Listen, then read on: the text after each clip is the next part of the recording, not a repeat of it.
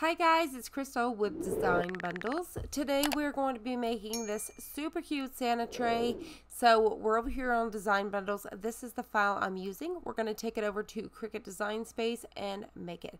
Now this is going to come in several different files. I've already got them all uploaded. So you're going to have your file that has your cup rings. You're going to have your file that has, your arrows. You're going to bring them in. You could try to bring them all in at one time, but there's so many pieces that it's going to bog down Cricut. I will tell you that right now. So what I do is I bring in each file, pick what I'm wanting out of it, and then I delete the rest, and then I bring in the next file like I'm doing now. So I'll say, okay, I want to keep the carrot, get rid of the rest, and that way I'm not bogging down Cricut. So I highly recommend you guys do that. Now also keep in mind, keep out a couple pieces. So if you don't know which Dear Santa you want to use, keep a couple of those. You will notice here in a minute, I change my rings. I'll go back and get another one here in just a second. This file takes up the most time, the one that has the small pieces. But you could do this on the big wooden trays. You could do this on those big round wooden ones. You could do it on a regular glass plate. I just thought this little tray was super cute. You can do iron-on with this, so you could do like those placemats.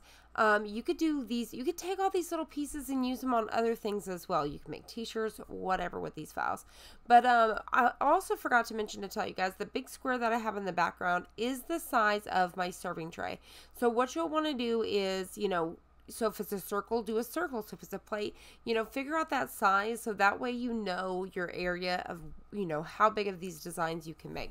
So at this point, I'm just playing around with it and figuring out now the exact placement. So I figured out all the pieces I wanted to use.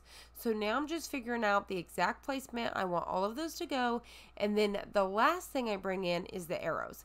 So I thought it would be easier to get everything situated and then play around with different arrows and figure out which ones I want. So once you got that ready to go, all you're going to do is double check each file and make sure everything is attached, so that way it will cut together. And then you can either select all of this and have it cut at one time, or do it individual. I'm going to have mine do it individual. As you can see here, I've already cut it all out. I've went ahead and put on transfer tape on each one of these just because it was so time consuming. There was a lot of small stuff for me since this was a small tray. Highly recommend you stick with something a little bit bigger because I had some real small font here. But all you're going to do is simply, apply this down. So you're just going to make sure that your tray is clean. So for example, I'm using more of a plastic tray, so you definitely would want to use alcohol first, and then I'm just going to go one by one applying these down. Now my background here for my tray was a little bit too busy, I think, so definitely stick with a solid. So if you were going to do a tray like this, stick with one that's a solid white, red, just one solid color instead of like this plaid.